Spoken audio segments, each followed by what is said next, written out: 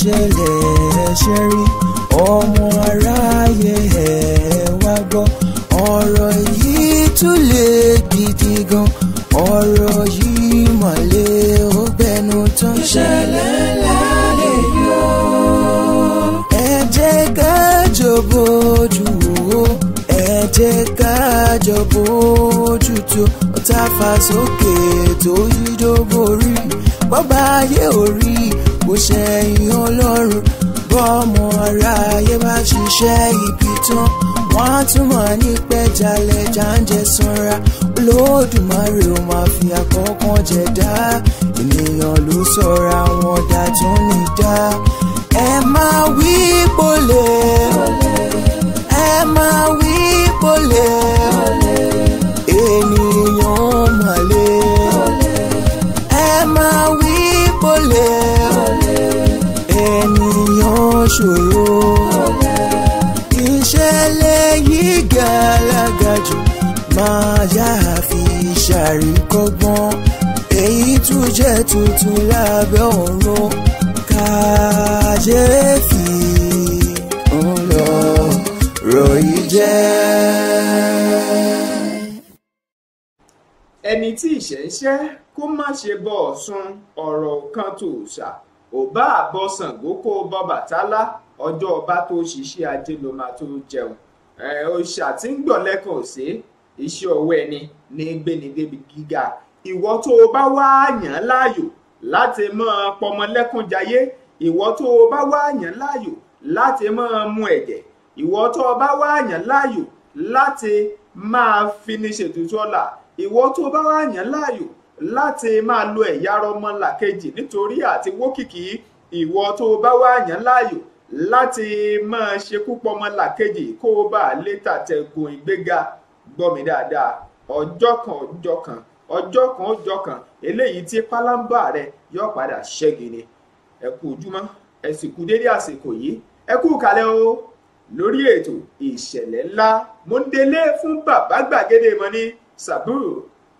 Aláwìyé Adébáyọ̀ Alhaji Sàbúrù Aláwìyé Adébáyọ̀ níkànnì BGI TV lórí ètò ìṣẹ̀lẹ̀ ńlá Olúwatóbilọ́ba Fásùgbà ló kọ tèmi bẹ́ńbẹ́yẹ́kẹ́ làwọn kan sì tún ń pè mí bàbá lọ fún múra ni o ẹ fọkànbalẹ̀ gbogbo ẹ̀yin tẹ̀ ń béèrè tẹ́ ń pè lọ́tún lọ́sì ẹ fọkànbalẹ̀ kò sí ṣòro àlàáfíà ni bàbá gbàgede mọ́ wà láìpẹ́ jọjọ ẹ láǹfààní àti tún máa rí bàbá padà lórí ètò bí wọ́n ṣe tún máa ṣe é tán fún yín lóní kẹ̀ǹkẹ̀lúkẹ àti lóní bẹ̀ǹbẹ̀yẹkẹ ẹ kú kàlẹ̀ o ẹ sì kú dédé àsìkò yìí tọ́ adé lójúmọ́ òní ní dédé àsìkò yìí níbi yòówù tẹ̀tí láǹfààní àti máa wò wá níbi tí a ti fẹ́ mú ọ̀rìn kìnìún ẹ̀kúnrẹ́rẹ́ jáde full details lórí ohun tó wáyé nílé ẹjọ́ lánàá níbi tí màá ti gba àlejò ẹnìkan ní inú ìkànnì yìí ẹni yẹn láǹfààní àti mọ̀ láìpẹ́ láì jìnnà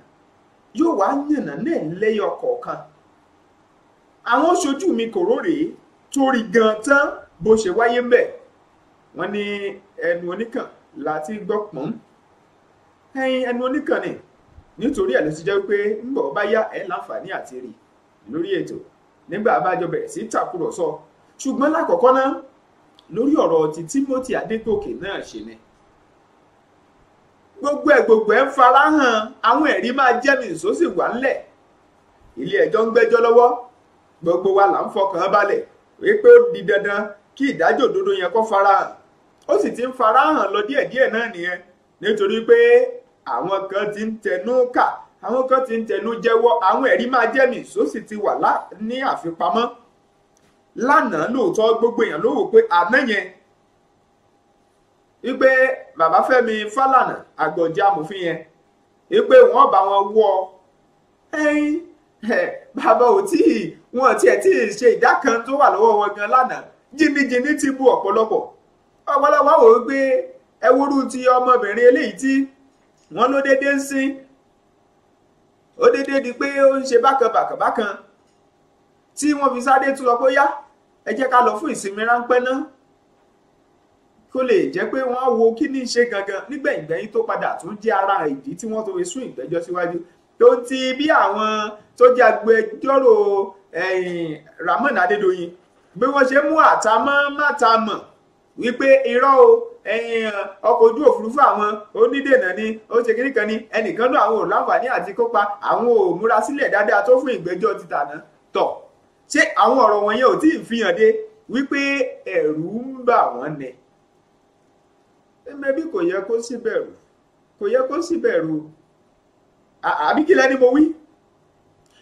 lákọ̀ọ́kọ́ nínú ìjókòó ilé ẹjọ́ wọ́n kọ́ kọjú sí bàbá Fálànà pé irọ́ o bàbá Fálànà fíàtì tó ní wọ́n buwọ́lù fún tán sáìn fún láti ọ̀dọ̀ ìjọba ìpínlẹ̀ Ọ̀ṣun wípé kì í ṣe ìpínlẹ̀ Ọ̀ṣun ló yẹ kó fún wípé irọ́ o òkè náà ló yẹ kó ti jẹ́ láti Àbújá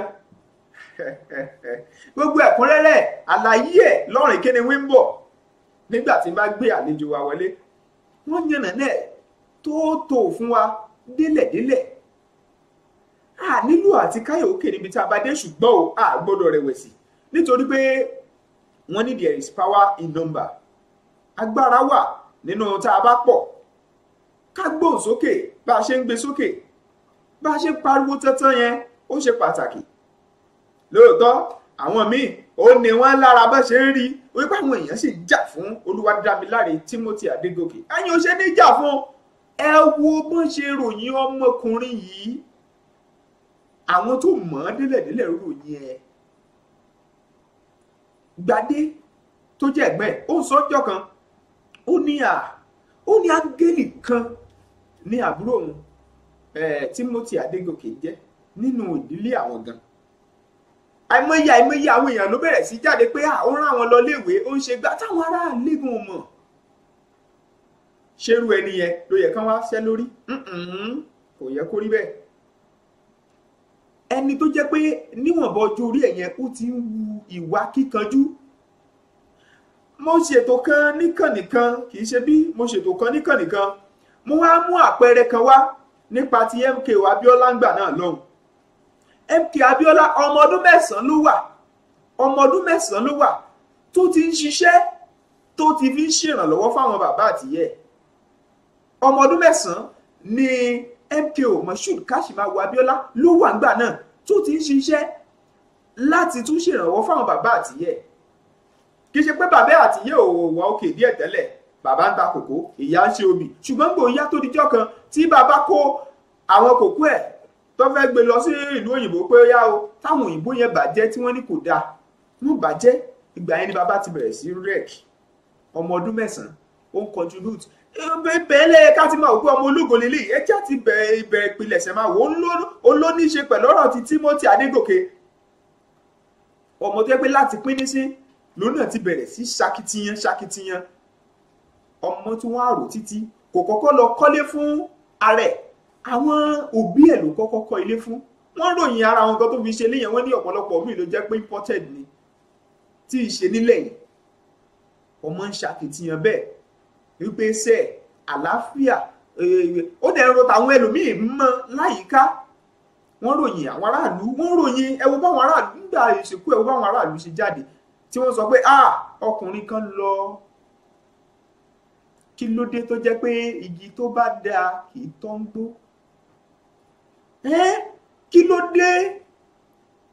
kí ló dé àpẹẹrẹ àwọn ọmọ ológo tá a bá gbéyẹ̀wò síra wọn fún ti àpẹẹrẹ ti MKO Abiola tí mo ra fún yín lápẹẹrẹ náà ní ìfiwéra síra wọn MKO Abiola ó níye mọ́sálásí àti ṣọ́ọ̀ṣì tó kọ́ lórílẹ̀‐èdè Nàìjíríà ó níye àwọn iléeṣẹ́ tó gbé kalẹ̀ tí ìṣòwò òṣèlú tó kàn fi ṣèrànlọ́wọ́ fáwọn èèyàn bẹ́ẹ̀ náà àwọn tó yẹ kán máa wà rúpo aṣíwájú lórílẹ̀‐èdè nìyẹn kí ló wá dé tó jẹ́ pé wọ́n wá ń ṣẹ́rù àwọn ẹni bẹ́ẹ̀ lórí. Timothy Adegoke ó wà láwọn tó jẹ́ kí ọ̀rọ̀ yẹn mú àwọn èèyàn kankan wípé irú ọmọ báyìí kọ́ ló yẹ kó lọ ṣérú ọmọ yẹn lèèyàn wá níwádìí ọjọ́ òdodo fún kò yẹ kó rí bẹ́ẹ̀ ṣérú ọmọ yẹn ni kò yẹ kí ìdájọ́ òdodo kó wáyé lórí ọ̀rọ̀ ẹ̀ justice gbọ́dọ̀ prevail justice ó gbọ́dọ̀ stand lórí ọ̀rọ̀ Timothy Adegoke a sì dúpẹ́ lọ́wọ́ adájọ́ tí ń gbẹ́jọ́ yìí ìlànà tí ìyá yẹn tó fi ń gbẹ́jọ́ yẹn ní níṣẹ́ntẹ̀lé ó ń fi hàn wípé abiyamọ tòótọ́ ó fi hàn wípé ìyá yẹn máa nífẹ̀ẹ́ náà sí ìdájọ́ òdodo. ẹ̀ ń bọ́ bá wá wù tí ń wò kàn yìí tó ń gba nínú òun ló mọ̀, nítorí wípé àwọn ò ní gọ síbi tí ọ̀dà àti ní gọ síbi tí ọ̀yẹ. òótọ́ sàn án làwa máa ń sọ níkànnì BGI. ẹ mọ àwọn olólùfẹ́ kan ní mọ̀ olójẹ́ kan máa dúró kakaraka tì wá, nítorí wọ́n mọ̀ pé gbáǹkọ́ gbì òótọ́ ọbẹ̀ làwọn ò sọ jáde.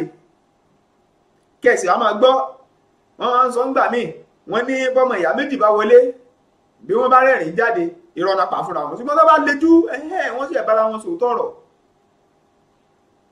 àwọn oníṣàlàyé mọ̀ báyàn sòótọ́ ọ̀rọ̀. akú ti rí lára àwọn tó ń kọ kọ́mẹ́ǹtì tó ń ṣe ìṣẹ́nusọ ọ̀tí àti hàn fẹ́ sọ òtítọ́ ọ̀rọ̀, ṣùgbọ́n síbẹ̀ àwọn ò ní fi ìyẹn kó wá mú kí á dẹ́kun mímá sọ òtítọ́ tó yẹ ká sọ. ọ̀rọ̀ Timothy Adegoke kọjá bẹ́ẹ̀. ẹ wo ààrẹ tó jẹ́ ti ẹgbẹ́ àwọn ọ̀dọ́ Ruwa Youth Movement, òun náà wá ó sọ̀rọ̀. oríṣi àwọn èèyàn pọ̀ nílé ẹjọ́ lánàá wọ́n wá nítorí kíni wọ́n fẹ́ dájú òdodo yìí, wọ́n fẹ́ dájú òdodo ni. gbogbo kẹlòmíì kan gbé jáde láti inú ṣé Black Maria wọn ni tó wá máa ga pa tí ó wọ̀ sọ fún tàbí tó ṣe kíní kan, ìyẹn ò káyé. ìdájọ́ òdodo yẹn làwa ń fẹ́. kẹlòmíì máa ń sọ kíní jù bẹ́ẹ̀ ló ń fa kọ́ gbé ni, ẹni tẹ́ ẹ bá rí ti ṣe bẹ́ẹ̀ ń fa kọ́ gbé ni, ń fa kọ́ gbé ni o. ẹ má yẹ ká tọ́ra wa jẹ, ó ti bà wọ́n. nítorí pé bẹ́ẹ̀ bá ní ẹ̀ lọ́wọ́ ń bẹ̀ tàbí ẹ̀ mọ̀ sí, gbogbo bá a ṣe ń béèrè ọ̀rọ̀ lọ táwọn wádìí ọ̀rọ̀ lọ ó ṣàtúnṣe fagídí kọyín lásọ náà ni. bá a ṣe ń ṣe lọ́sọ̀tún ṣe lọ́sọ̀sì ara yín náà ní ń wé mọ́. ìyẹn túmọ̀ sí wípé ejò kan lọ́wọ́ nú lápá abẹnú gbogbo ẹ̀ ládìgbà ògbó bàbá Fálànà ó bá wa béèrè àwọn ìbéèrè kan tó yẹ. kì í mọ̀ ṣeré ibi tọ́rọ̀ dé dúró lónìí ó fi ní lọ́kàn balẹ̀. ẹ wo ti ìgbẹ́jọ́ àná lóòótọ́ wọn bí wò pé ẹyin ṣe pé ọmọ yìí ṣe pé ó ń pretend báyìí, ṣe pé wọ́n ti rìhásì báyìí. bó bá jẹ́ bẹ́ẹ̀ bí ó sì jẹ́ bẹ́ẹ̀ á tó gbàlejò wa wọlé yóò ṣàlàyé bó bá ṣe jẹ́. àlejò wa tá a máa gbọ́ olóyìnbó náà àwọn kankan wà ilé ìfẹ́ kó ṣe káwa mọ̀ rí tán. torí àwa kàn ń mú jáde lára àwọn táwa tó fi tó wa létí látọwọ́ àwọn ọkọ wa ni látọ̀hún. ṣùgbọ́n dandan ni láti jẹ́ kẹ́ ẹ mọ̀ bó ṣe lọ lóní sàn án. àwọn tó bá yẹ ká fi pamọ́ ká má sọ nítorí àwọn ará bí lórí ọ̀nà tán lè fẹ́ wá gbégbá wò ní sọ. ṣùgbọ́n ó ti yé wa mẹ́bí ọ̀pọ̀lọpọ̀ nǹkan ọ̀pọ̀lọpọ̀ wọn máa ń rò pé fíàtì tí wọ́n ṣẹ̀ṣẹ̀ tí wọ́n sọ pé wọ́n gbà ìgbà náà ẹlòmíì ọ̀mọ̀ ìgbà tí wọ́n ti gbà máa ní sọ̀rọ̀ lórí ìyẹn ibẹ̀ ń kọ́ là ń lọ. ṣùgbọ́n àwọn míì á máa bẹ̀rẹ̀ sí ké gbàjáde nígbà tí wọ́n á ṣẹ̀ṣẹ̀ wá gbọ́ tán. ṣùgbọ́n gbogbo ẹ̀ náà gbọ́dọ̀ wọn mú lẹ́sẹ̀ ni gbogbo ẹ̀kọ́ ní béèyàn bá ṣe gbọ́ nìyẹn ó mọ̀ tú síta. gbogbo ẹ̀yàn gbọ́dọ̀ máa fi làákàyè kan tó ń pè ní discernment. torí ẹ̀ ló ṣe jẹ́ wípé ohun tó yẹni ló yẹni o ó kọrùn ìyá díẹ̀. bí wọ́n bá wá sọ pé ohun tó yẹ̀wọ́ ni pé kó máa lo ọmọ ọlọ́mọ tó bá sì ti ń ṣe é tẹ́lẹ̀ lọ ronúkúwàdà lọ yí padà ọkọ̀ ìtì pẹ́ jù. akúkú ti mọ̀ ọ̀pọ̀lọpọ̀ àwọn míì wọ́n á dìídì gbé ilé ìtura kalẹ̀ torí kẹ́lẹ̀ máa fi ṣe ibi ìpanita ìpanisowó ìpanisọlá ìpani kó jẹ́ kó máa rí bẹ́ẹ̀ àwọn ọmọ ìdádárí irun kó ló ṣe máa rí lára ẹ. mi ò lè mọ̀ bẹ́ẹ̀ pé kí n du adìyẹ lásán adìyẹ ni o pé kí n mọ̀ bẹ́ẹ̀ kí n du adìyẹ tí ẹ fẹ́ jẹ ẹbọ náà ti fi àṣẹ ọba lórí wọn síbẹ̀ ẹ̀rù á máa bà mí. abẹ́lẹ̀ ń tà sí ọmọ ẹ̀dá dárí irun abẹ́lẹ̀ ń tà sí ọmọ ẹ̀dá dárí irun táwọn kan tí wọ́n gẹ̀dẹ̀dẹ̀ bọ́ọ̀ta tí wọ́n sọ pé yá o kò jẹ́ kó rí bẹ́ẹ̀. ẹlòmíín ajínigbé ìgbẹ̀yìngbẹ̀yìn ayọ̀ lára àwọn ẹmẹyẹmẹyẹ ewu ilé tó ṣẹlẹ̀ lẹ́kọ̀ọ́ jọ sí ewu ilé tó ṣẹlẹ̀ lọ́sùn ewu káàkiri wọn bọ́wọ́ bá ọrùn bá tán máa wò nínú táwọn oníròyìn tá bá bẹ̀rẹ̀ sí lọ ṣe investigative journalism tá a máa ṣe yẹn tó ń wádìí ọ̀rọ̀ látọwọ́ àwọn wọ̀nyẹn á máa wò wọ́n á kó ọwọ́ sí wọn lọ́wọ́ ọwọ́ tán ti gé orí èèyàn wọn á bá lọ́wọ́ wọn á gbé dání wọ́n mọ̀ pé báwo ni kíní ìṣe rí lára ẹ̀ báwo ni kíní ìgangan ṣe rí lára ẹ̀ ṣé òfin ro rẹ wò pé ká ní ìwọ ló wà nírú ipò yẹn báwo ni ìwọ náà ṣe máa rí? Ó mà ṣe o, ó mà ṣe o. ilẹ̀ Yorùbá wa ìgan la wá ti fẹ́ sọ wípé irú ẹ̀gan ti wá ń ṣe lemọ́ gbogbo ìgbà. À ń pariwo Yorùbá nation, tá a bá tẹ̀ wá fẹ́ ṣe Yorùbá nation, gbogbo nǹkan yìí náà ló yẹ ká tètè gé dànù. Onínú mi ṣe máa ń dùn sáwọn tí ń bẹ lókè òkun yẹn tí wọ́n ń ké gbàjáde, wọn dúró wọn sinmi, wọ́n pariwo justice for Timothy, justice for Timothy. Ìyẹn fi hàn pé lóòótọ́ lẹ ní ìpinnu rere fún Yorùbá nation tó máa ń sọ. Ṣùgbọ́n kókó omi tí a wá bá dé báyìí ni wípé a gbọ́dọ̀ fi tẹ́jẹ́rí tá bá fi èèyàn jófin, ẹlòmíì náà máa bẹ̀rù pé a máa rẹ́ lómi tó ti ní lọ́kàn, èmi sọ́rí mo ti sọ́rí, a máa rẹ́ lómi tó ní lọ́kàn pé lábẹ́rú bá ṣe wù kó rí òun náà gbọ́dọ̀ lówó ni, tọ́bẹ̀ ayé bá ń jẹ̀yàn òun gbọ́dọ̀ jẹ̀yàn ni, táyé bá ń lòyàn òun gbọ́dọ̀ lò tẹ́nìtì táyé bá ń ṣe láti fi gòkè òun gbọ́dọ̀ fipá ṣe tipátipá ni. Ẹlòmíì ti ní lọ́kàn tẹ́lẹ̀, ṣùgbọ́n àpẹẹrẹ tẹ́lẹ̀ tó wà nílẹ̀ yìí tán ní báwọn èèyàn ṣe dìde sọ̀rọ̀ Timothy Adegoke yóò jẹ́ kẹ́lòmíì lọ ṣẹ́wọ́ ro pé ó dàbí tí àtúbọ̀ tó ń lágbára o, bá a gúnyán nú ewé tá a ṣe bẹ̀ nú èpo ẹ̀pà, ẹlòmíì ti inú ẹ̀ náà ni yóò sì fẹ́ ṣe wá fẹ́ gbọ́. Ìwọ tó bá wá tẹ̀síwájú àṣírí rẹ̀ ó tú, ó tiẹ̀ ní tí ì rí ṣe táṣírí rẹ̀ ó fi tú. Irú ẹni bẹ́ẹ̀ ò ní tí ì rí ṣe táṣírí rẹ̀ ó fi tú. Torí bẹ́ẹ̀ ni yẹn wá pé òun fẹ́ máa tẹ̀síwájú lórí irú wà bẹ́ẹ̀, àṣírí rẹ̀ ó tú kẹ́yìn ní àti sọ́tọ́ bá kan àti sọ́tọ́ bá kan lẹ́kìtì mẹ́bẹ́ rí tí ọba àsúsù máa sàbí kí wọ́n kókó ẹ̀. Ìwádìí padà tú àṣírí ẹ̀ síta, ó fẹ̀dí ẹ̀ síta báyìí ni. Ohun gan tí wọ́n wà lára àgbìmọ̀ tí sọ pé yá ẹ máa tọ́ pínpín, ẹ wádìí, ó gbé gbìmọ̀ kalẹ̀, ẹ wádìí ọ̀rọ̀ kú ọmọ yẹn, ibi tó ọmọ náà pòórá sí, ibi tó ọmọ náà rá sí. Ìyẹn tí ẹ fún àlàyé ṣe rántí, ẹ bá máa ń bá àwọn ètò wa lọ níkànnì BGI yóò mọ ọmọ náà sọ yìí. Síbẹ̀ nǹkan ọwọ́ padà tẹ́ni ń tó bá ti ń ṣe ní kọ̀kọ̀ tó ò lè ṣe níta gbangba, wúlẹ̀ má ṣe. Àmọ̀ràn mi nìyẹn, wúlẹ̀ má ṣe. ń tó bá ti jẹ́ pé o ò lè ṣe ní kọ̀rọ̀ yàrá kó o tún gbé síta bẹ́ẹ̀ tán bá ka ẹ mọ́ ká sọ pé wọ́n dédé ṣílẹ̀kùn lójijì wọ́n ṣí gbogbo bí bóyá èèyàn ẹ wo ẹni yìí wọn ò máa sá tójú máa tì ọ́ wọ́n wulẹ̀ ṣe. Èwo ni kó máa ṣakọ jìyà nígbà téèyàn ṣakọ jìyà ní ìwọ tẹ́pọ̀ tí ń sun orí fóòmù tó dá òun wà nù ọ̀bọ̀kún ọlọ́yẹ́ tó wá jẹ́ pé inú Black Maria inú ọgbà ẹ̀wọ̀n ló ń gbé báyìí tó ń sùn ṣó ẹ ṣàpọ́nlé kan mẹ́mẹ́. Ẹ wá wo gbogbo owó tẹ́lómi sọ pé òun ti ń kójọ láti ẹjọ́ ìbáyìí sè, ẹ wá wo ẹ̀tẹ́ tó bá rú ẹnìyẹn lónìí. So ó sàn wọ́n ní òkèlè gbígbẹ tó ń ta àlàáfíà bí òjò kínkín báyìí tó ṣẹ́rí kìíní kan tó dẹ̀ mọ́ kó bá wo èèyàn mo máa ń sọ ní ètò ẹlòmíì tó ń gba ẹgbẹ̀rún 10 lóṣù mo fi ṣàpẹẹrẹ yóò máa lé nǹkan mílíọ̀nù kan náírà. Irọ́ nípele là á kọ́lé, nípele là á kàṣẹ, létòlétò sì làgbàdo tọmọ tiẹ̀ láàlá, létòlétò ó ní àlùbọ́sà wé ló wé rẹ̀ léwé ọmọ tiẹ̀. Kí ló dé tá a mọ̀ ṣe létòlétò? Ọjọ́ abá sì gùn báyìí kọ́ là á kànrún. Wọ́n máa mú nípele ni wàá sì gbé gègélé.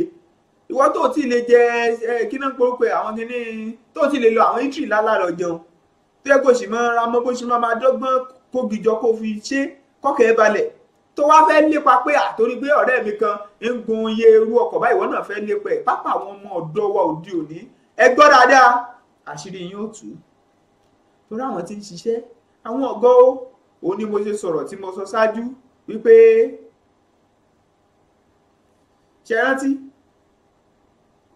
wípé kò sí bó ṣe wù kó rí iṣẹ́ èèyàn lèèyàn gbọ́dọ̀ ṣe wà fọwọ́ ara ẹ̀ ṣiṣẹ́ ọ̀bá àbẹ Ṣàngó kọ́ ọbọ Bàtálá kọ́ ọbọ gbogbo ẹ̀ ìjọ bá ṣiṣẹ́ ajé ló máa tó ṣe kí ni ló máa tó jẹun. Ọ̀yá màá tó máa fàyè lẹ̀ láti gbé àlejò mi wọlé lórí ètò wọ́n wàá nà ń bẹ́ẹ̀ á wàá bẹ̀rẹ̀ síjọ́ tàkúrọ̀sọ ẹ̀ lẹ́yọ kọ̀ọ̀kan ẹ gbọ́ wínrínwínrín ẹ̀ lákọ̀ọ́kọ́ ẹ má gbàgbé ojú òpó YouTube wa ẹ̀yin ẹ ṣáà tẹ Bàbá Gbàgede Ìmọ̀ TV, ẹ subscribe, ẹ rí aago kan, aago ìránnilétí ni ẹ tẹ̀, ó gbé kinní kan jáde, kinní tó gbé jáde yẹn aago kan, ẹ bá ti tẹ bí aago yẹn ó tẹ hall yẹn lẹ máa tẹ̀ gbám.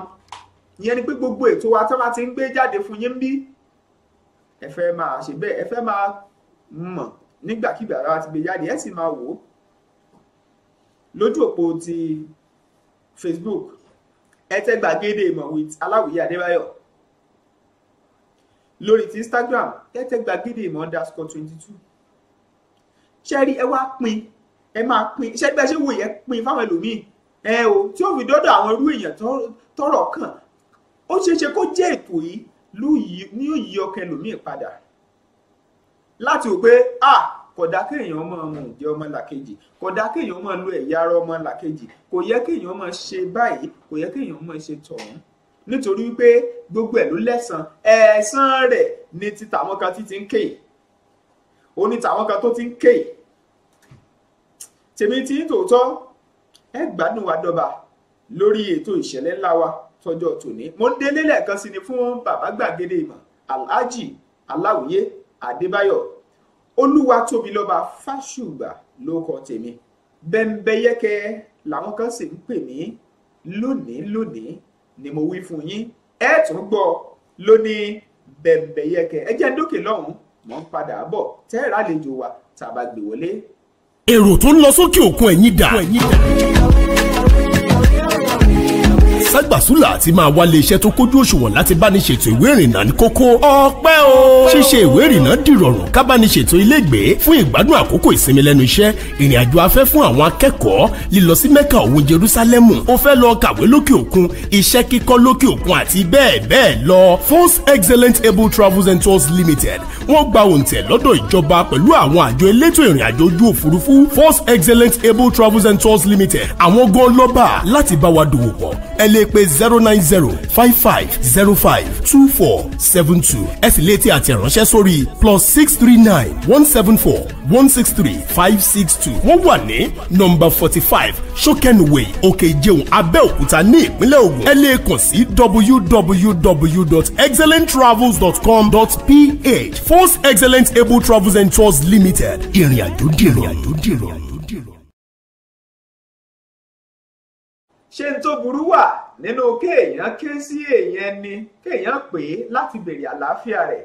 Ó dá mi lójú pé kò séwu níbẹ̀. Kó mọ yé gbogbo èèyàn lọ́gbọ́n nígboro ayé. Ẹ máa kàn sáwọn olólùfẹ́ yín o, ó ṣe pàtàkì bẹ́ẹ̀ láti máa mọ̀ bí wọ́n ṣe wà lóòrèkóòrè. Ẹ kú kalẹ̀, ẹ sì kú dédé àsìkò yìí. Ìṣẹ̀lẹ̀ ńlá náà ti lètò eléyìí tá à ń ṣe lọ lọ́wọ́. Mo ti sọ fún yín wípé ẹ torí àlejò wa eléyìí tá a gbé wá tí wọ́n tájọ mọ́ tàkùrọ̀sọ tí wọ́n sì mọ nọ́mbẹ̀ wọ́n mọ fún wa ní detail bó ṣe wáyé gan lánàá nílé ẹjọ́. Kí làwọn nǹkan tó yẹ kí àwa tá à ń fẹ́ ìdájọ́ òdodo ká mọ̀? Kí làwọn nǹkan tó yẹ káwa tá à ń fẹ́ ìdájọ́ òdodo nípa ọ̀rọ̀ Timothy Adegoke ká fi sí ọkàn àyà wa níbi ọ̀rọ̀ dídúró? Kí ni àwọn nǹkan tó yẹ ká máa ṣe nírú àsìkò yìí? Gbogbo ẹ̀ ni ẹ ti rójú yẹn kì í ṣàìmọ̀ fọlọ́kọ yín bẹ́ẹ̀ ni. Ọ̀yá mo ríre Rabila Lawal. I want to say a big thank you for the love and the concern which you've been showing. India, in diaspora and in Nigeria, Karo, Akojumọ, Ṣe Dada Laji. Ẹ̀dẹ̀kú ìfẹ́ tí ẹ fi hàn sí BGI TV àti àwa tí a wà ní field ní àwọn reporters, you know, kò lè work together if one is not doing his job. Ọlọ́run bá náà ní kéèyàn fi ọpẹ́ fún ọba àlekè ọlá, ọba tó ń ṣọ́ wa lọ, tó ń ṣọ́ wa bọ̀, tó tún ṣọ́ wa nínú court náà lẹ́nu àwọn kìnìún. Àwọn tó yẹ pé tọ́wọ́n bá tí ì jẹ èèyàn wọn tí ì jẹ ènìyàn. Tiẹ̀ ní làákàyè ni. Ó wà ní Koran pé afọláta kì ló ń ṣe kì ń rorí ni. Ọjọ́ tẹ máa sùn tẹ́ lè jí mọ́. Tó bá tẹ wá sùn tó ń jí, ọjọ́ kan máa wà lájú wà bá rẹ nínú kòtò. Ẹsẹ̀ mẹ́fà náà ni. Wọ́n rán yín níṣẹ́ ẹkú, wọn ò ṣe rọ́mọ tí wọ́n níṣẹ́ ẹkú. Ẹ wá ń ṣe gàlàgàlà, ẹ ń ṣe kiri bẹ́ẹ̀. Ṣé nǹkan tó fẹ́ gbé lọ́mọ lọ́wọ́ náà nìyẹn ni? Ọmọ òtí ẹ̀ ló fẹ́ gbélé lọ́wọ́, sọ́rí ọmọ tó bí sínú ilé tí o kọ́ àbílẹ̀ tó ń gbà rẹ́ǹtì fún gẹ́gẹ́ bíi pé ọmọ ẹ wá lọ mẹ́rin ìbalẹ̀ What legacy are you giving? What life are you living? Wọ́n ra jeans sí yín lọ́rùn, wọ́n ra shirt sí yín lọ́rùn. Ẹ wá ń ṣe tọ́gìrì kiri. Bàbá ńlá bàbá yín ṣé irú iṣẹ́ tó ń ṣe nìyẹn ni? Kò lè dùn mí. Because ìwà tí a bá rí tí teenager or adult bá ń wù, ẹ kà wo history ẹ̀. Káwò tán. Bẹ́ẹ̀ni, èmi ò dárúkọ o. But I feel that whoever tó bá believe pé òun lọ̀rọ̀ ìbáwí, ẹ ronú àwọn kan lájọ bẹ̀rẹ̀ Ramadan lájọ gba Lent tí ẹ wá ronú kankan. Ọlọ́wà mọ̀mọ́ tún prove ara ẹ̀ pé ìkan ṣoṣo lòun. Lent ó bọ́ sí time Ramadan bọ́ sí time Lent. Ẹ̀yin ò gbàwẹ̀ kankan rí láyé títí yín, but ẹ máa jẹ̀yẹ. Wọ́n rẹ́ wíkẹ́ ló máa assault èèyàn. Threats to life. Ó wà punishable under the law. Tí constitution Nigeria bá fàyè gbà ní developed countries, country ti wà ní Nigeria yìí. Justice must prevail and justice must stand. Ẹ ká fi intro yẹn sílẹ̀. Ó kọ́ tèmi ní mo ríre. Rebila Lawa. Ìwọ tó bá ń lékún sí mi ò ní ríre. Àṣẹ, àmín. Tó orúkọ yẹn ni mo ríre. Mo ríre ni. Àdúrà kan nìyẹn. Gbogbo owó tó bá rí mi níbi tó ti rí mi tó ń lékún sí mi wàláhì ò ní kíjẹ. Lọ́la náà àwẹ̀ tí mo wà yìí. Àmín.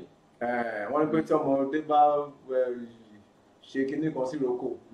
Ọjọ́ tí ọmọdé bú ìrókò, ó rò pé ọjọ́ yẹn náà ni olúwerè pa ni. Ó tún ní plus. Wípé tó bá lẹ òkúta mọ́rò kó pé ó máa tàbá àlùbá ló máa sọ kí nìyẹn. Bóyá ti ọ̀pẹ ni. Ọ̀pẹ àbí ẹ ṣáà mọ̀ pé Yorùbá yẹn náà a máa mi shuffle ẹ̀ ní. Thank God we went and we came back. Inú mi dùn gan pé ẹ ti ń wo àwọn videos kankan. A dúpẹ́ lọ́wọ́ yín fún ìfẹ́ tí ẹ ń fi hàn sí wa. Àti crusade tá a gbé dání papọ̀ pé kí justice kó fún ìbéèrè lórí ikú Timothy Adegoke tó lọ sí Hilton Hotel láti kàn sun oorun wákàtí mélòó tọmọlọmọ máa jí lóru láti kàwé fún exam. Ẹ̀yin pípù yìí lọ́rùn o lọ́rùn o. Ṣé ẹ lè gbà kán ṣe irú ẹ̀ fún ìkànnù yín tẹjọ pa ọ̀pọ̀ ṣe kínní yẹn mọ́jú? Kí ilẹ̀ ọlọ́wà tiẹ̀ mọ́ bá yín níbi tẹ́tí ṣe kínní ẹ̀ kí gbogbo ilẹ̀ kú papọ̀ ọjọ́ yẹn kí Timothy wáyé. Nílàkàyè o. Ẹ̀yin nìkan ń ran yín níṣẹ́ ẹkú pé kẹ́ lọ pààyàn láì ṣe ẹran láì ṣe màálù. Ẹ̀dẹ̀ nígboyà yẹn. Ẹ jálẹ̀kùn wọlé gẹ́gẹ́ bí nǹkan tí wọ́n ti ń sọ láti bẹ̀rẹ̀ wá. Wọ́n sọ pé báyìí ló ṣe rí, ẹ̀yin sọ pé ẹ fáìlì no case. Ìyá Adépèlé Òjò, mama God bless you. Káyọ̀pẹ̀ Gbáwúsá ni mi ò bá fi kí yín bọ̀. Ẹ lè fi kí wọn náà, gbogbo ẹ̀ náà. Alẹ̀ kára mi kí àlùbáríkà. Ọlọ́run àtúbọ̀ máa fún yín ní àlùbáríkà lórí iṣẹ́ yìí. Àmín. Lánàá, bó ló ṣe wáyé nínú Òṣogbo ní sísẹ̀ntẹ̀lé. Mr. Tobi. Normally, wọ́n ṣe báà ní wá ni. Ọlọ́run jẹ̀dá lọ bí orin nice kan ní òun sọ pé nice ó ju wọn lọ BGI TV ó ju wọn lọ àjù wọn lọ wọn máa wo wá ń ran ẹ̀ka fẹ́ẹ́ a mú phone at everything our press tàwa ń bẹ̀ a camera gbogbo ẹ̀ wọ́n ṣe driving wọ́n drop mọ́tò yẹn ẹ ti mọ ẹni tá a fẹ́ sọ̀rọ̀ ẹ̀ ẹ̀gbọ́n Ramon Adédoyin wọ́n jáde nínú ẹ tún fẹ́ gbọ́n sí respect ni torí wọ́n correct ẹnìkan ní court níjọ́ kan pé ó yẹ kó pa àwọn ní doctor mo rántí doctor ẹ̀gbọ́n Ramon Adédoyin tí ó fi ní ìgbé pé orí òjòrí ìyá Adépèlé náà ló sọ pé orí òjòrí thank God for it ẹ̀gbọ́n Ramon Adédoyin wọ́n bọ́lẹ̀ wọ́n tiẹ̀ lọ́ṣọ́ ń tàn nílé wọ́n lọ́ṣọ́ suddenly Madeleine bá bọ́lẹ̀ chief náà ẹ mọ̀ bí ìgbà tí yàn lóyún 6 months kíkí yàn máa gbé ní pọ́jìn bó ṣe bọ́lẹ̀ nìyẹn ló bá bẹ̀rẹ̀ sí níbì. ìyá bó ṣe bọ́lẹ̀ nínú ọkọ̀ bó ṣe bọ́lẹ̀ nínú mọ́tò ló bẹ̀rẹ̀ sí níbì. àwọn Nigerian correctional officers tó ń jẹ́ female àwọn ẹ̀ náà ṣùgbà pé òkè obìnrin sóbìnrin wọ́n lè bá get omi ó lò bíi 10 minutes. bí ìṣẹ́jú mẹ́wàá. bẹ́ẹ̀ ni tó lè fi resuscitate ara rẹ̀ you know. gbà tó dẹ̀ calm down. wọ́n lè balẹ̀ díẹ̀. àmú kámẹ́rà kúrò ń bẹ̀ agbésórí ẹ̀gbọ́n Ramon Adédoyin a sọ pé ẹ mọ̀ pẹ́ o but iṣẹ́ tá a wá ṣe lápá ọlọ́ iṣẹ́ náà ò ní mú wá o kò ní pa wá o àwa tá a wà lé náà iṣẹ́ náà kò ní mú yín o ẹ̀yin tẹ́ wà ní àsìkò rẹ̀ pé àdúrà àtàwọn ẹni Ọlọ́run ọba tó dábò wa àdàbí tọ́lọ́bọ̀ bá sí lókè mọ́ láburú máa ṣe wá o but tọ́lọ́bà sì wà lókè àwọn máa ṣiṣẹ́ wa bí iṣẹ́ agbára Ọlọ́run because Nigeria must work.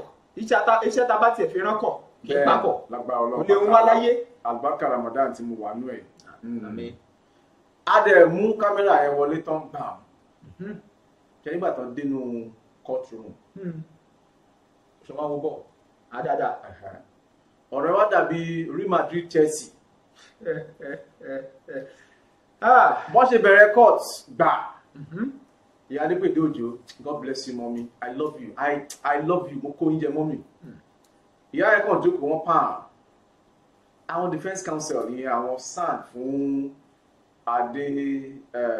Adédoyin àtàwọn kọ ẹ̀ wọ́n identify around because introduction gbọ́dọ̀ wáyé lóòótọ́ ẹ mọ̀ pé tẹ́lẹ̀ àwọn náà máa ń jókòó síwájú tí prosecuting counsel máa jókòó sẹ́yìn yẹn Mr. Omosun ṣùgbọ́n ní time yìí oh my God there was a change àgáyí ó yípo ó yí bíríbírí kan wọ́ o wọ́n jókòó sẹ́yìn as backbenchers Baba Falana gam champion of champions. ìyẹn tiẹ̀ ti fi hàn pé iwájú lọ́pẹ́ ibi tí ó sì. Thank you for the Yoruba. So this is the point. Ìgbà tí wọ́n introduce ara wọn defence counsel Omosun tó jẹ́ prosecuting counsel tẹ́kùn ló ti ń wà the prosecution team tẹ́lẹ̀ lóhùn nìkan àtàwọn subordinate kankan tó ń jọ wà níbẹ̀ àtàwọn colleagues rather I beg your pardon that was subordinate no colleagues. Ní Omosun bá introduce ara rẹ̀ pé lórí ẹjọ́ táwọn continue kò tó dé adjourn rẹ̀ títí di àná tí ó ṣẹlẹ̀ ní ìlú Òṣogbo yẹn ní state capital Ọ̀ṣun state. Ìgbà tí Omosun máa introduce ara rẹ̀ ó jókòó àwọn defence counsel bá bẹ̀rẹ̀ sí ní sọ̀rọ̀ pé nǹkan ṣe kinní kan nǹkan ṣe kinní kan kí ni point yín. nǹkan ṣe lẹ́dẹ̀ papọ̀. ìkànnì wọn tó jẹ́ lead Anthony wọn mi ní dárúkọ but wọ́n mọ́ra wọn bàbá yẹn náà kudos to you you are doing your job sir more respect. nọ́bà ní ẹjọ́ ìyá àfin Adépèdé ẹ jẹ́ ká mọ èwo nú àwọn prosecuting Anthony's wo la fẹ́ dojúkọ lónìí because a ti rí Omosun tí a ti jọ ń ṣe ẹjọ́ ìtẹ́lẹ̀ láti bẹ̀rẹ̀ wá a tún rí most respected sir Baba Falana nínú court ibi tó ti ń deliberate argument yẹn kò tí tense o a kàn tún rí ẹnìkan tóun náà gba mic tó bá tún introduce rẹ̀ I am from the state Anthony of Osun State and directed to lead this prosecution team to serve as one of the lawyers in court today we go take over ẹ̀wọ̀n bí gbàtàn bá ń ju àga nílé ìgbìmọ̀ aṣòfin kí ni yóò bá wọn defence group yẹn ní defence team yẹn kò bá wọn nínú inú wọn dùn nígbà tó gbọ́ statement yẹn pé another legal counsel. ìjáyà ni. bẹ́ẹ̀ni. wọ́n sọ pé sàngiri làgiri ọ̀làgiri kàkàkà. ó ti yé wọn ó ti yé yín àbí you understand. So it wasn't kò go well pẹ̀lú wọn ìkànnì wọn bá tún dìde pé ẹ̀yà àfihàn jọ with due respect nígbà tí a rí Baba Falana a gbọ́ pé wọ́n ti sign fiat ṣé Ọ̀ṣun state ló yẹ kó sign fiat fún Baba Falana argument wọn kọ́ fi bẹ̀rẹ̀ nìyẹn. Number 2 ni pé a tún rí administrator kan láti judiciary Ọ̀ṣun state judiciary pé òun náà tún fẹ́ take part nínú kéèsì yìí níbo ni wọ́n tún fẹ́ da ẹjọ́ ìlọ ẹ mọ̀ pé tí èèyàn bá ti miss clean tí ò sí point kankan mọ́ tí ò dẹ̀ sí grant àwáwí ló kù àwọn ọmọ beat around the bush ni àwáwí ni ọ̀rọ̀ wa dàbí àgbẹ̀ ṣẹ́nsán tó pẹ́ lóko tí everybody ti kúrò lóko tán tó kàn wandering káàkiri nínú farm oní farm tó sàǹpòyì rẹ̀ àìwí iṣẹ́ àbábà kò sí point kankan wọ́n bá bẹ̀rẹ̀ sí ní tákù Baba Falana ìyáàfin Adépèdé Òjó náà wá sọ pé àwọn ń béèrè fún formal application pé kàn ṣe written application before kan tó lè sọ pé àwọn fẹ́ join prosecution team pé kí bàbá lórí case pé kí Baba Falana kàn lọ kọ lẹ́tà wá wípé àwọn làwọn fẹ́ take over case yìí from Mr. Omosun tó fẹ́ take case tẹ́lẹ̀ àwọn defence counsel wá tún kíyà Adépèdé Òjó lẹ́yìn pé my lord bó ṣe yẹ kó rí nìyẹn kíní kankan kan pé àwọn ti ẹ̀ trust yìí pé ẹmọṣẹ́ yín àṣé àgbà tí kíní kan wà nínú ẹ̀ ní kò kí ń ṣe Baba Falana bá pé ẹjọ́ ṣé mo lè lo mic wọ́n bá fún bàbá ní mic trust my Baba Falana Baba God bless you ní kú nísìn bàbá àmín àwọn ọmọ Nàìjíríà tó ń gbàdúrà fún yín àdúrà wọn ní ti dáadáa á máa ṣẹ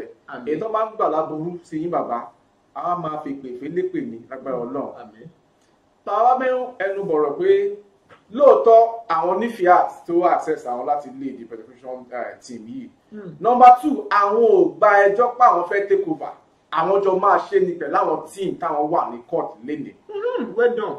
Number 3 ni pé tẹ́ bá ń seek fún formal application pé ká ṣe lọ kọ lẹ́tà wá, a máa kọ lóòótọ́, ṣùgbọ́n under the constitution of Nigeria, I am not a lawyer, I am just a professional journalist by excellence. I'm quoting what Baba Femi Falana said yesterday. He began to quote some constitutional and crime code of Osun State that backed his presence at court. Ó nullify defense counsel gbà. Position ní Baba Falana ó tún expatiate nǹkan tí ó yẹ kí ó ṣẹlẹ̀ gbogbo pé lẹ́yìn ìgbà tí Osun State Attorney General tó ti sign fiat yìí fáwọn láti wá represent kéèsì yìí, kò sí need under the constitution of Nigeria, Federal Republic of Nigeria and the Osun State Criminal Code law. Àwọn ò need káwọn ṣe kọ any application to back his presence. Thank God for Ìyáàfin Adépèlé Òjò's knowledge and understanding in the career so far by excellence, because ìyá yìí Baba Falana wọ́n tún fún wọn kudos pé no àwọn trust yín níbẹ̀rẹ̀ gan Mr. Tobi ìgbà tí Ìyáàfin Adépèlé Òjò tó rí Baba Falana nínú court tó bá rí ẹ̀rín ìdùnnú tó wà lẹ́nu ìyá yẹn pé mo bá Baba Falana for the first time níwájú mi. You know, the courtroom was so coordinated. Ó yàtọ̀. Tá bá sì lè rí fídíò yẹn gan. Ẹjọ àìní àwa ẹ tún máa fi yes ẹ bá fi hàn dé. Ẹ ṣẹ̀rù àwọn díẹ̀ sí kẹ́ rí fíìmù yẹn. The courtroom was so coordinated. It was so aligned. Nígbà tá bá align the news pé kó wá láti federal sí state àti everything, you know. Kó tó wá àwọn exactly. news sẹ́yìn. Ní Baba Falana, what do you expect from a learned counsel as worthy as Baba Femi Falana? Baba Falana break down everything tó yẹ kí Ìyáàfin Adépèlé mọ̀. Ìpè tí state attorney of any state in the Federal Republic of Nigeria tó bá fi lè sign fiat pé kẹ́nì kan lọ kó lọ join the team kan ní court pé irrespective of ibi tí ìgbẹ́jọ́ yẹn ń dé, or bóyá wọ́n ṣe bẹ̀rẹ̀ ni o àbí ibi tó ń bá dé kó tó give judgement. Even if about to give judgment gan, tí state attorney general tó bá fi lè fúnyàn ní fiat tó ti access pé go and join that team, wọ́n gbọ́dọ̀ gbọ́ nǹkan tẹ́ni yẹn wá ṣe. Everything went low. Gbọ́ kankan mọ́ láti defense team o, wọn agitate mọ́ o, wọn pariwo mọ́ o, wọn palantia mọ́ o. Ẹ wá mọ nǹkan tó wá fọ́nì jù. Administrator tó wá láti Osun State Judiciary, láti state attorney general's office as well, because mo love man yẹn. Tí bá rántí orúkọ wọn dáadáa ráì pé Bíọ́dún wà lórúkọ wọn, Abíọ́dún. Àgbẹ̀wò Abíọ́dún dẹ̀ ní Akin ni wọn kì í ṣojú. He stood his ground, clarifies why he needs to join the prosecution team. Àwọn náà tún sọ̀rọ̀ pé tó bá ṣe pé state tó rà wọ́n wá náà ló tún sign fiat yẹn fún Baba Femi Falana, definitely kí lòun wá ṣe ju pé kóun join the team ni pé kí ìdájọ́ òdodo kó lè prevail náà ni. Baba Femi Falana sà, I'm in your team sir. Baba Femi lẹ́rìí pé kò sí wàhálà àjọ máa ṣe náà ni. Ká mọ nǹkan tó wá fọ́nì jù, bóyá scripted role ni o táwọn onífìmù máa ń ṣe, or acting role, or natural health crisis, or duress. Pé a lè sọ. A lè sọ. Magdalene Chefuna ọ̀nà àfihàn lálàáfíà o. Àmín. But wàá ro ẹjọ́. Tóró sì kún fún ẹ̀ tó gbọ́dọ̀ sọ. Wàá ro ẹjọ́. Wàá ro ẹjọ́. Ọ̀rọ̀ ẹ̀ dàbí ọ̀rọ̀ ẹyẹ kowé ni. Ó gbọ́dọ̀ ké. Ó gbọ́dọ̀ ké láti communicate. Ẹ ti gbà pé wọ́n ti nullify a no case file application láti gbà wò. Wàá ro ẹjọ́. Ìyẹn tiẹ̀ ti ń bọ́. Tó bá lè jẹ́ pé bóyá wọ́n ń ṣẹ̀rù gbà ẹ́ ni Ọlọ́run, mo notice pé Christian yẹn lábàá lẹ́ǹtì táwọn Christian ṣe parí, Ọlọ́run á fún ẹ ní okun àtagbára. Ààrẹ ayá kó tó di May 25th agbára Ọlọ́run kó o dẹ̀ ní kú, bọ̀ wàá ro ẹjọ́ tó mọ̀, because you must give account of your experience and knowledge. Ntó mọ̀. Because gbogbo tó ṣe ń drop àwọn evidences yẹn before now, ó ń kó yín mọ́ra náà ni, ó ń kó yín pọ̀ náà ni. Tẹ́ ẹ bá dẹ̀ gbàgbé, Adéṣọlá sọ pé nígbà tó ń fún wọn ní interrogation, not under duress, ẹ bá yẹ kọ́ confuse yín o. There is difference between convince and confuse. confused ni pé kọ́ change everything pé kọ́ dà kan rú but convinced ni pé kéèyàn sọ̀rọ̀ yes kó o pé òótọ́ ọ̀rọ̀ mo fẹ́ fún yìí kó yà yín lẹ́nu pé òótọ́ ọ̀rọ̀ ni fúnra ẹ̀ náà ló sọ not under duress ó lo fóònù ẹ̀ pé yẹn receipt tóun fún late Timothy Adegoke lè wípé wọ́n fabricate àwọn ọlọ́jà bùkì ẹni pẹ̀lú receipt tí wọ́n sọ pé kán létà fún pé táwọn ọlọ́pàá bá dé fúnra ẹ̀ ló sọ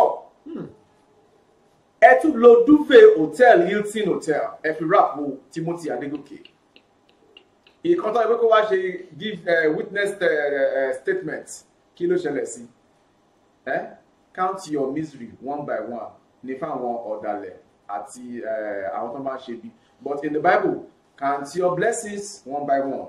Bẹ́ẹ̀ni. It is a message. Ka bùkún rẹ lẹ́yọ kọ̀ọ̀kan. Thank you. Adéṣọlá tẹ̀ tí yan ọ̀nà ó ti shed light láti bẹ̀rẹ̀ wá but ẹ ṣe ń parọ́ lórí irọ́ náà ni. Ẹ tó bá dẹ̀ parọ́ lẹ́ẹ̀kan kò sí ni a máa parọ́ lọ́nu láti lè cover irọ́ àkọ́kọ́ yẹn. But Ọlọ́run lè fún yín ṣe tọ́lọ́run bá ṣì wà lókè. Ó ṣe ọkẹ́ lọ́dà gbogbo wa o. Bẹ́ẹ̀ni. Mr. Tobi. Ó ń jẹ́. Ìgbà tí a máa rí scripted role tán fún Madeleine Chefuna kò ní yà yín lẹ́nu.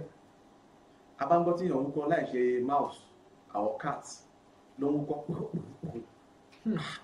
ẹ̀dẹ̀jẹ́rìí ìyá àfihàn Adépínlẹ̀ Òjó màámi I need to say a special prayer for you either on camera or off camera ní kú nísìnyí máa rẹ̀. Àdúrà tí ẹ jẹ́ pọ̀ lórí ìyá. Ìyáàfin ní ẹjọ́ with this continuous coughing I hereby go for a recess break short break nìyẹn because ikọ́ yẹn pọ̀.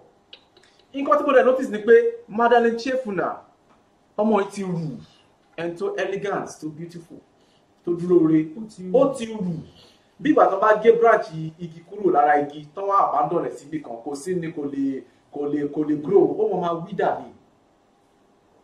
wither ni she was not healthy per se bí ó dẹ̀ act script ni àpàsán Ọlọ́run wà fún oníkálukú bó bá ṣe èrè wàá gbà lẹ́yìn yẹn àwọn abá tún jáde àlọ́gbàfẹ́rẹ́ díẹ̀ pé ẹni yóò ẹni lè ní jẹ́ ní abẹ́ lọ́wọ́ ẹ̀ ó abá tún padà sínú court. Kẹ́kẹ́ tó padà sí kóòtù ìṣúná kóòtù lẹ́yìn níbi àárín rìsẹ́ẹ̀sì yẹn ṣé àwọn tó máa ń wá tó máa ń ṣe fùlẹ́ńgé àwọn tọ́ọ̀gì ara bí ṣé wọ́n wá ni. Wọ́n ní kinní kan kù bí òjò àwọn ìbáraẹni rẹ̀ máa ń sọ kinní kan pé òjò tó bá pẹyẹ ilé tàbí tó pẹ dìyẹ fẹ́dẹ̀ òkín lè gbéra kò kí n lè níyẹ láti fò ẹ̀sà yóò máa ká sí a máa rí ẹnìkan kan tó sọ pé bí àwọn ọ̀rànjú wọn àwọn journalist náà wọn kí n ṣe everything lọ létòlétò ẹ mọ̀ nígbà táwọn ọmọ school bá ṣe resume school tó ní kálukú lọ sí class ẹ̀ exactly because nígbà tí a fẹ́ wọ court mọ́ lánàá mo like nǹkan táwọn security ṣe lánàá kudos to you guys as well wọ́n make sure pé wọ́n tailor occupants tó jókòó sínú court lánàá without a means of identification wọn ò jẹ́ kí àwọn kan wọnú court room yẹn because wọ́n ní pẹ̀lú bí numbers àwọn lawyers tó present lánàá àti gravity presence bàbá Fẹ́mi Fálànà àti entourage wọn àtàwọn ọmọ law tó ń wá sí court fún experiences káwọn náà lè máa sọ òtítọ́ kán lè máa sọ òṣòdodo ìwọ tó bá lè believe pé o fẹ́ wà lórí pé ẹ máa ṣiṣẹ́ kò lè máa gbowó wà láwùjọ àbí tí mo ní pé Ọlọ́run rí ẹ bẹ́ẹ̀ nìkan ò rí ẹ Ọlọ́run dẹ̀ ló mọ̀ jù ní everything lọ normal wọn ò sí mọ́ press wọ́n ṣe máa súnmọ́ wa táwọn máa fẹ́ assault wa kò sí nǹkan tó jọ lánàá but wọ́n lọ wọ́n bọ̀ àṣà lè dè wọ́n mú pé kán má lọ kán má bọ̀. wọ́n lọ wọ́n bọ̀ bí ilẹ̀ kẹ́kẹ́ nìkan. exactly bàtà lè wọlé fún recess Mr. Tobi àtẹ̀yìntẹ̀ ń wò wá lé a lè continue ọ̀rọ̀ yìí bàbá Fẹ́mi bá tún proceed lórí proceedings wọn but I notice pé Madeleine Chefuna ó ń show serious health crisis ó ń show ẹ̀ ẹ̀kan náà mi ní dárúkọ ẹnìyẹn dúdú báyìí náà àwọn defence council náà ni ìkànnì wa ò sí lé ní mi ní dárúkọ yẹn náà ṣùgbọ́n torí pé wọ́n obstruct flight ẹjọ́ ṣé court ló obstruct flight court kọ́ o. ọ̀rọ̀ tí ò jẹ́ ní òkú. àwáwí ni 5 hours ó wà delayed ó tún lọ fún academical kinní kan fún certification wọ́n fẹ́ gba certificate kan báwo ni ẹ ṣe kan court ṣé ẹ papọ̀ lórí ẹjọ́ tó ń lọ lọ́wọ́ nínú court. ó mà ṣe o. the next thing tó tún máa sọ ni pé is a senior colleague kìíní kan, and again ma ẹni tó ń wá aṣojú ẹ̀ tó ń wá defend dábàá rí dáadáa máa rí pé ó ní health challenges wípé òun rọ ilé ẹjọ́ àti ìyáàfin Adépèlé Òjó kànjọ kan fáwọn láyè kí àwọn lọ gbàtọ́jú fún ọmọbìnrin yẹn Madeleine Chiefuna wípé tí wọ́n rí pé ààrẹ ò yá nǹkan kan wọ́n ṣàrò àwọn ẹjọ́ yẹn nígbà tí bricklayer bá cement ilé tí cement wà tó wà lórí you know ẹ̀kan náà ni abátúgbọ̀n kan mi pé lẹ́nu àwọn defence counsel náà ni ìkan wọn ẹ mọ̀ wọ́n pass náà kẹ́ fúnra after one another ìkan náà bá sọ pé nǹkan tó ṣẹlẹ̀ ni pé àwọn ò prepare fún turnout táwọn orílẹ̀ ní court kí ìyáàfin Adépèlé Òjó àwọn ọ̀rọ̀ ilé ẹjọ́ yìí kọjọ kọ́ fáwọn ní time sí láti lè lọ prepare you know ìwọ tó ń bọ̀ sínú exam class tó mọ̀ pé exam máa take place tó wá sọ pé o prepare pé o kàwé pé o kàwé tó kọ́ fún ọ láyé season film ni time tán béèrè more time báwọn fẹ́ lọ prepare tẹ́ bá rí bí court ṣe rí court wọ́n dàbí cinema but lóòótọ́ a maintain orderliness àwọn kan sọ̀rọ̀ pé ẹ̀dùn fẹ́ gba kí ẹ mọ̀ prolong ẹ̀ lọ àwọn onáwà ní ẹ̀wọ̀n kò ṣàṣàwọ̀ ìdájọ́ òdodo máa prevail.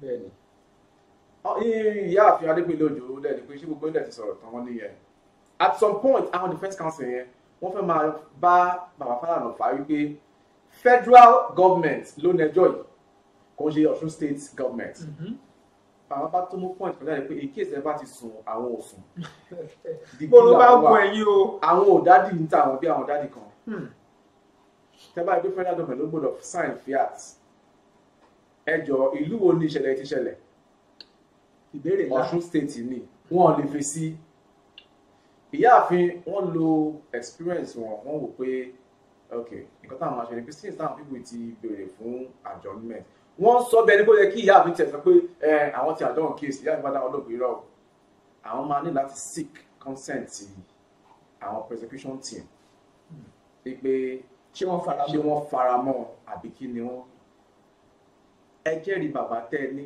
àní bàbá ọ̀dẹ̀ àní bàbá òṣì àní bàbá ara àní bàbá oníjẹkújẹ bàbá bá ní sáàpù kan wà táwọn fẹ́ mú wà kárí pé EFCC ló ń bá federal government fa ẹjọ́ ọ̀bẹ wọn mẹ́nìkan wá lórí pé fraud or kìíní kan ó ní bí ẹjọ́ yẹn ṣe máa lọ bọ́tẹ́ lẹ́yìn ṣe bẹ́ẹ̀ ti béèrè fún adjournment ìyáàfin kò sí wàhálà àjọ máa ṣe náà ní ìdájọ́ òdodo làwọn fẹ́ àwọn ọ̀dọ̀ wa bẹ́ẹ̀ nìkan kan jà colleagues ní gbogbo àwọn tí wọ́n ti béèrè ọjọ́ tẹ́yìn wọ́n béèrè kò sí wàhálà ẹ̀yin ní kẹ́kọ̀ọ́ báwa announce ẹ̀ka mọ bí tá à ń lọ ìyáàfin bá dé òkè at this junction English lẹ́dùn lẹ́nu màmí you know wọ́n take time wọ́n kọ everything sílẹ̀ wọ́n rewrite àwọn kankan wọ́n document ẹ̀ because gbogbo nǹkan tó bá ṣẹlẹ̀ ní court ìyá máa document kọ́ lè bá àwọn bọ́ ṣe máa gbé ẹjọ́ yẹn you know ìyá bá announce pé okay o nígbà tí àwọn defence àti prosecution tó ti agree pé àwọn tolerate ara wọn pé wọ́n sún ẹjọ́ ìsíwájú wọ́n bá pronounce date pé from that yesterday the case is being or the proceedings of this hearing is being adjourned till May 25th stroke 31st. Preparation tẹ́fẹ́ lọ prepare fún ẹ ti láyè. wọ́n fọ lóṣù kan gbáko. ẹni sáà rí wí sí mọ́ tààrà wọ̀. ẹni tí wọ́n tún obstruct the flight ẹ̀ náà tẹ̀ lò as excuse náà ṣèbí flight ti máa wà available kò lè ní sí obstruction ọkàn mọ́ certificate tí wọ́n tún fẹ́ lọ gbà náà kọ́ máa gba certificate ní ṣó ẹni tẹ́tí fẹ́ lọ treat náà Madeleine Chiefuna yóò gbà tọ́jú. ó máa gbà tọ́jú àdúrà ni pé kó má kú because òun náà need láti wá give account of our own ordeal during the death the misery death or the misery behind the death of Olúwadámiláre Timothy Adegoke. mo fẹ́ bí wá béèrè kan ìgbẹ́jọ́ yẹn bí aago mélòó ló bẹ̀rẹ̀ ìgbà wo sì ló parí. tí n bá rántí dáadáa ó fẹ́ tẹ̀ díẹ̀ kí ẹjọ́ yẹn tó bẹ̀rẹ̀ bọ̀dọ̀ yẹn pé 9:30 something either 32 or 35 ní ìgbẹ́jọ́ yẹn bẹ̀rẹ̀. nǹkan tó dẹ̀ fa ni pé wọ́n máa ń kó àwọn suspects because in Osun State we have a federal high court and state high court and some other courts within the state. So tó bá ti rí pé ọjọ́ yẹn bọ́ sí same day wọ́n á kó gbogbo wọn pọ̀ but torí pé state high court ló máa ń kọ́ bẹ̀rẹ̀ ẹ lọ́wọ́ pé utility service wa Nàìjíríà ń gbà mí ó máa ń ní àwọn lapses kọ̀ọ̀kan ni wọ́n ṣe máa ń pẹ́ dé tí àfilẹ̀ correct ẹ̀ rí nígbà tá a ṣe bẹ̀rẹ̀ proceedings yìí but àná yẹn ó ṣe díẹ̀ gbòmìnira tọ́lẹ̀ tí wọ́n nú courtroom náà ni ẹjọ́ yẹn ti bẹ̀rẹ̀ ní 9:30 something ni wọ́n bẹ̀rẹ̀. ọ̀dà pẹ̀lú faramọ́ tí bàbá Fálànà tó faramọ́ wípé ó dáa ká sọ síwájú tó máa sọ síwájú gẹ́gẹ́ bí oníròyìn kí ni tẹ̀yin rò kí ni tí ẹ rò pé lórí ọ̀rọ̀ yìí pé bàbá lè faramọ́. Ọlọ́run ṣeun pé kò ń ṣe log of wood igi tán gé igi àgékù tán gé kalẹ̀ sínú igbó là ń bá sọ̀rọ̀ bàbá he was lively he was active and agile bá a ṣe kúrò nínú court tán pronounce the adjournment gẹ́gẹ́ bí oníròyìn àwa bọ́ síta Adeground bàbá ní interview tó ní kálukú tí ń wò látàná ẹ ṣì máa wò lọ because there are other things ẹ ṣì máa wò nínú ilé tá à ń ṣe lọ́wọ́ yìí náà lágbára Ọlọ́run a lè bẹ̀rẹ̀ interview lọ́wọ́ bàbá pé okay bàbá gẹ́gẹ́ bí lead counsel ní prosecution team kí lẹ rí tẹ̀lé faramọ́ adjournment case yìí bàbá jẹ́ kó máa yé ọ̀pọ̀lọpọ̀ wa ta wà ń bẹ àtàwọn tó ń wò wá live torí àwọn kan ń wò live látàná yẹn pé ẹjọ́ sì wà nílé ẹjọ́ àwọn dẹ̀ ní believe àwọn dẹ̀ lè fi ọwọ́ sọ̀yà lórí chief judge tó wà in charge ẹjọ́ yìí pé wọn ò ní fi dúdú pé funfun wọn ò ní fi pupa pé dúdú wípé with her vast experience and whom she is definitely bí wọ́n ṣe feel bó ṣe yẹ káwọn ṣe yẹn ó tẹ́ àwọn lọ́rùn kán lọ prepare àwọn retí wọn point number 1 nìyẹn. Number 2 ni pé in as much as judgement ò tí sound abẹ́ ìjọba kò dẹ̀ tí sọ pé kí Ramon Adedoyin o àtàwọn others pé they are guilty of these offences because baba give clarification pé tẹ bá sọ pé federal government ló yẹ kó fáwọn ní fiat offence yìí ibo ló ti ṣẹlẹ̀ ibi Ilé-Ifẹ̀ ni Ilé-Ifẹ̀ is under where Ọ̀ṣun state the state Anthony ló máa fáwọn ní fiat gẹ́gẹ́ bá ìsọ síwájú so tó bá find there okay lẹ́yìn ìgbà tí wọ́n adjourn case di 25th of next month May ẹ̀yin oníròyìn ṣe bá jẹ́ wà ní court náà ní bàbá tó pa wá lẹ́rìn díẹ̀ káàkiri rí tẹ́lẹ̀ because ẹ̀mọ́ máa bà wá ní wípé àwọn ìkòkò wọ́n tún ti ń retí àwọn journalist àwọn fẹ́ dẹ́rùbà tó ń dẹ̀ fẹ́ ṣẹ́rùbà ẹ mọ̀ but lánàá yẹn I think Ọlọ́run gbàkóso Ọlọ́run was involved bí orin kan ni pé àwa ti ní freedom on God wọ́n máa lé wọ́n máa bá tì náà ni wọ́n dẹ̀ máa lé wọ́n máa filẹ̀ náà ni ṣe understand bàbá yọ̀nà náà àwọn point kankan tí a fi pé even our family late Olúwadámiláre Timothy Adegoke àwọn náà feel convenient wọ́n dẹ̀ feel comfortably pé ọkàn wọn gan tún balẹ̀ yes pé pẹ̀lú nǹkan tó ṣẹlẹ̀ lẹ́ni definitely èso rẹ̀ ni kíní máa so àti pé justice must prevail for their late brother who was gruesomely murdered at Hilton Hotel owned by Ramon Adedoyin.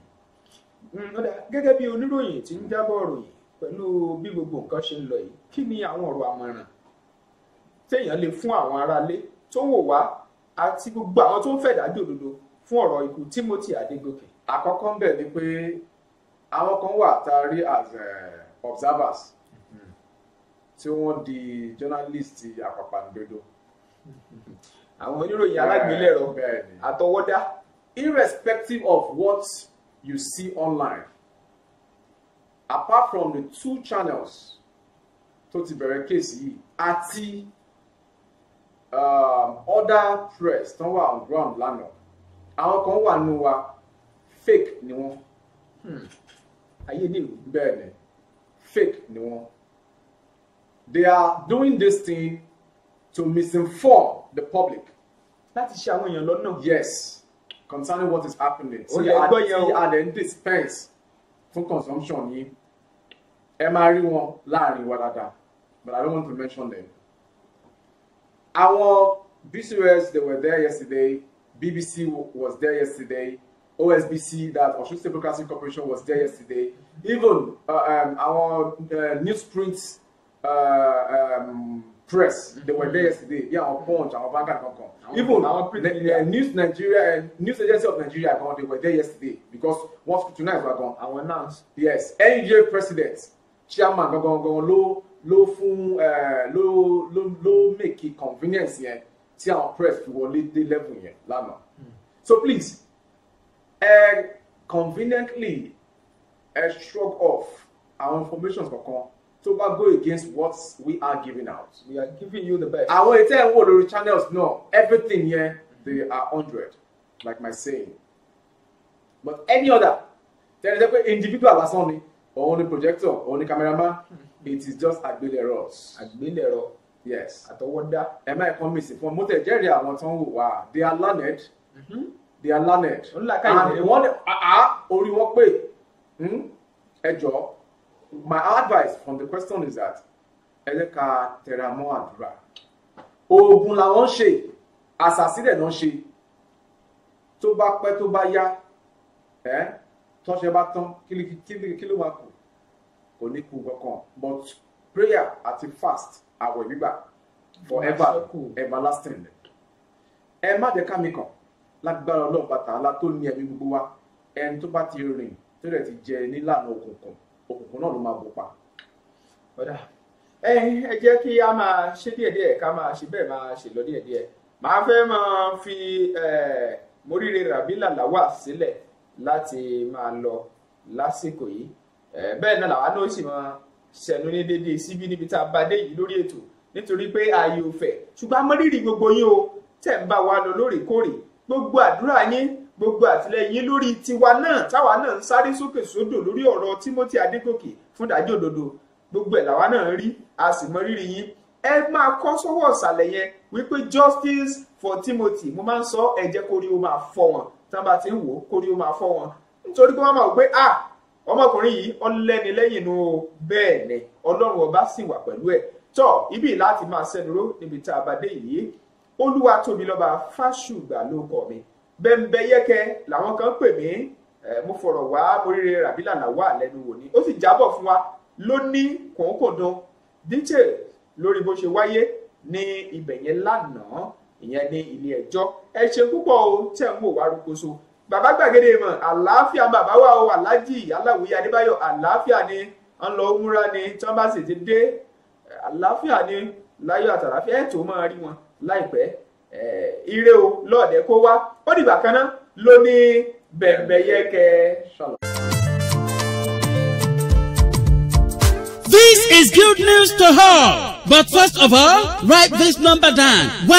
1-845-293-8937. You will get through to Define Travels and Tours. They help you process and obtain USA work permit visa, tourism and visiting visa, vacation and cruises. Wow! The USA work permit visa allows you to legitimately work anywhere in USA once you arrive. Interesting. Call Divine Travels and Tours, New York, USA on 1-845-293-8937 or send email to divinetravelstours5@gmail.com. Divine Travels and Tours is tested, trusted, and reliable.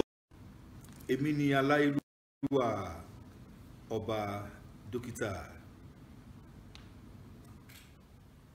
Adédòkun Ọmọnìyí Àṣọlá Bọ́lárìn Aróyin Kẹ́yè Kínní Ọ̀ràngún ti ìlú Òkè Ìlá ní ìpínlẹ̀ Ọ̀ṣun. Ẹ̀yin yan wa mo rọ̀ yín o ẹ máa bá mi wo BGI TV Bàbá Gbàgede olólùfẹ́ Yorùbá ni ó fẹ́ òótọ́ sísọ ó máa fẹ́ràn àwọn ènìyàn ó fẹ́ràn wa nílẹ̀ Yorùbá ẹ máa wo ibi tó yẹ ká máa bò ní gbogbo ìgbà ibi tá a bá dẹ̀ ti lè ran ilé iṣẹ́ yìí lọ́wọ́ ẹ jẹ́ ká ràn wọ́n lọ́wọ́ wọ́n ń ṣe nǹkan tọ́lọ́run nìkan wá ṣe ni ojú wa ò ní fọ́ o etí wa ò ní di o iléeṣẹ́ náà kò ní dàrú, iléeṣẹ́ náà á máa dàgbà sókè. BGI TV ẹ má fi ṣeré, ẹ máa wò lóòrèkóòrè. Oh na na na, if you want to know what's going on in city, or you want to listen to the latest news and gist, no stress, oh, just tune to BGI TV. BGI TV, you're one in a million.